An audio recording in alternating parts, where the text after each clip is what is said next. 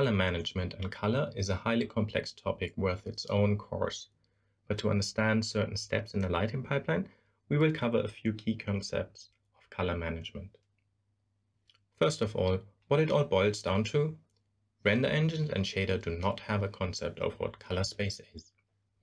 What this means is the algorithm of a renderer or shader will treat incoming color values equally and color values linear, regardless of which color space they are in.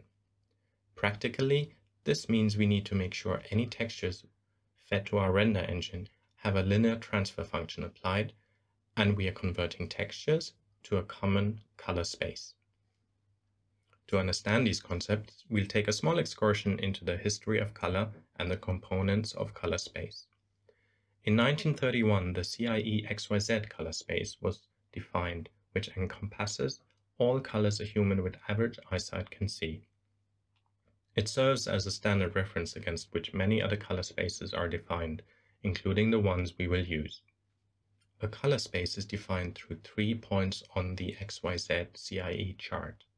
The primaries which define RGB are the extreme vertices of a color space. All colors within these 3 vertices create the gamut, and these are all the achievable colors of the color space. The white point defines the points within the colors which are perceived as white or neutral. Your brain changes its perception of white depending on the viewing environment. Hence, we define several white points to compensate for this for a color space. Light is linear, but human eyes don't perceive luminance in a linear fashion. Our eyes are more sensitive in darker areas. An image encoded with linear values will look very unnatural to us. To compensate, we apply a transfer function to encode luminance in a non-linear fashion. We can apply this also to image formats. To save disk space, it is preferable to encode a transfer function into the image to favor tonal values our eyes actually see. Now back to our render graph. Since the algorithm of an engine will expect luminance to be linear, we want to apply the inverse of the transfer function before doing our calculations. Now we have to just make sure to define a common color space. This is where ACES comes into play. ACES, which stands for Academy Color Encoding System, attempts to standardize and simplify color management. It is a 4-step process. First, the IDT. The input transforms convert sources into the ACES color spaces. Several ACES color spaces exist, but we are only interested in ACES CG, which is optimized for VFX work. All our calculations we do should happen in this color space. Step 3 is applying a RRT, which is simplified said, applying an ACES look. The last step is applying an ODT, which will convert your image to the color space of a viewing device, for example your monitor. In our lighting pipeline, we will use OCIO to access the ACES color spaces. OCIO is an open source color management system developed by Sony Picture Imageworks. It is widely adapted by visual effects facilities and is well integrated with most applications like Nuke, Fusion, Maya, Katana, and so on. Even though the software we are going to use comes with OCIO and ACES bundled, we want to simplify our pipeline and install and set up a centralized OCIO config to make sure we're using the same OCIO config for each package. You can use the OCIO 1.2 config found in the color folder of the course download package.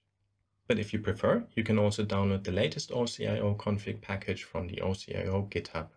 We are only interested in the latest config setup, at this point OCIO 1.2. Select and extract the config to a location of your choice. Now we want to set up the environment variables to make the OCIO config available for all packages. I will show you how to set up the variables on Windows 10.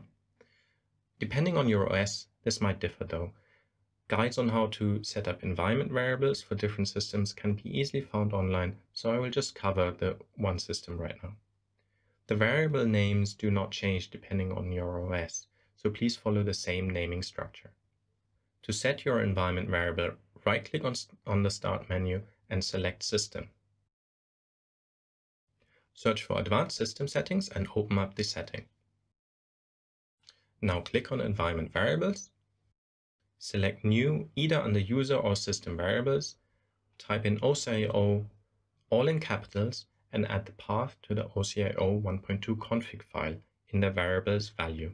Hit OK. Let's hit New again. We want to reorder the active views so that our software packages point to Rec 709 by default. Active views defines all existing views in the OCIO config. You can find the full variable in the config.txt file living in the color folder. Now let's check and set up Katana and Nuke to make sure it's reading the config files correctly. The Katana OCIO setup is very straightforward. Go to the Monitor tab. If the environment configuration works, you will see ACCG and Rec 709 written at the bottom right corner. This means Katana assumes ACCG as the color space of the monitor frame buffer and will apply a Rec 709 output device transform to display the image on your monitor. Next up is Nuke. Open Nuke and hit S on the keyboard. This will open up the project settings. Switch to the Color tab and you should see the OCIO config grayed out.